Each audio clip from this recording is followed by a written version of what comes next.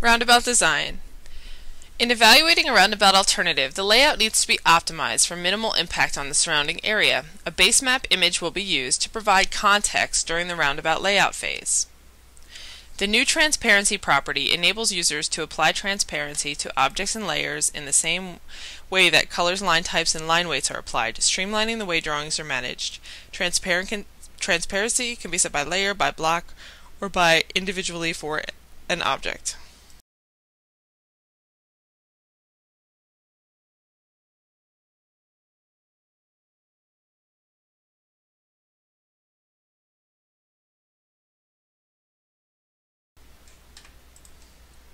Roundabout layout.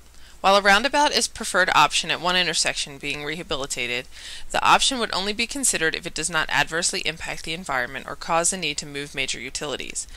As shown in the base map image, a water tower is in close proximity to the intersection. The water tower cannot be moved and will likely be a consideration when laying out a roundabout.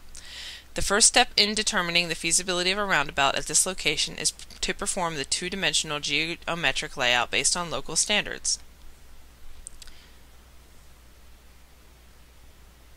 It looks as though the roundabout size and configuration that was requested by the local agency will not fit in this location without significant impact to the water tower.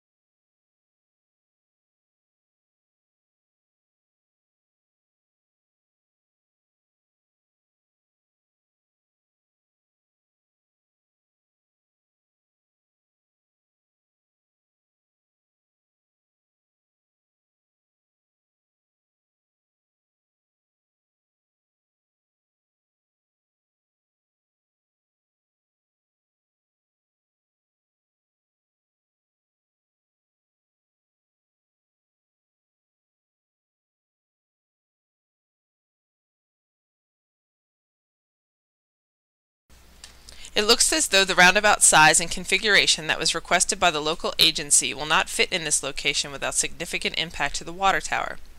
Our next step is to make some minor modifications before a roundabout alternative is ruled out. Edit a roundabout. To demonstrate the dynamic nature of the roundabout layout, a geometric change to the approach roads will be made. In addition, changes to the roundabout geometry itself will be evaluated.